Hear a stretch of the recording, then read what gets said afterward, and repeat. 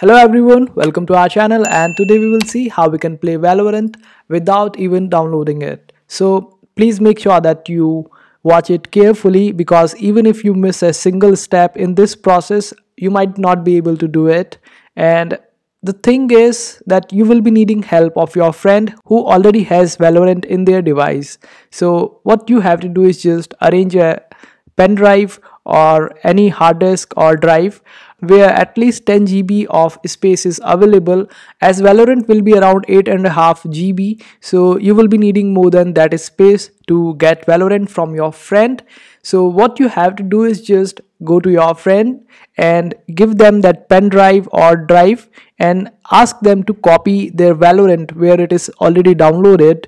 So just ask them to copy that file, complete file, not just one folder but the complete file in the Riot Games folder. So just copy those two folders in the Riot Games and paste it in your pen drive or the drive. And what you have to do is just wherever you want to play Valorant without even downloading it, use that pen drive and copy all those Valorant related files from that pen drive and paste it on that device where you want to play it without even downloading it. And after that, you need to open up this website called playvalorant.com and then open it up, then click on play for free.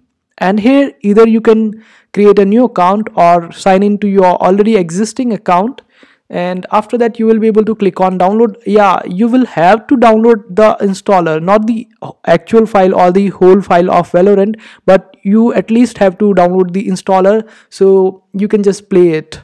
So let's make a new account for those who don't have one. Type in your email here. After that, give your birth date, then type in the username that you want to use, and then choose the password for your account and then type your password again.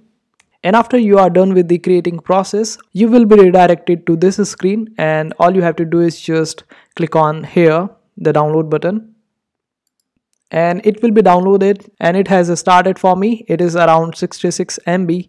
And the thing that I will be telling you out after it is downloaded is the most crucial part of this process. So make sure that you follow it. You don't have to install it exactly the way it shows you, but there are some changes that you need to do. So make sure that you wait for me to tell it out. So after the download is complete, you don't have to exactly click on install, but rather go on advanced options and select the file where you have pasted your Valorant folder that you got from your friend, and select that folder and then click on install. After that, you will be getting the installer and you will be able to play the game.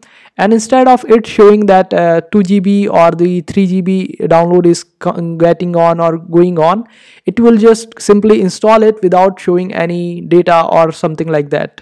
So this is quite easy process if you follow it step by step. And I hope this video was helpful. Make sure to hit that like button and also subscribe to our channel for more helpful videos.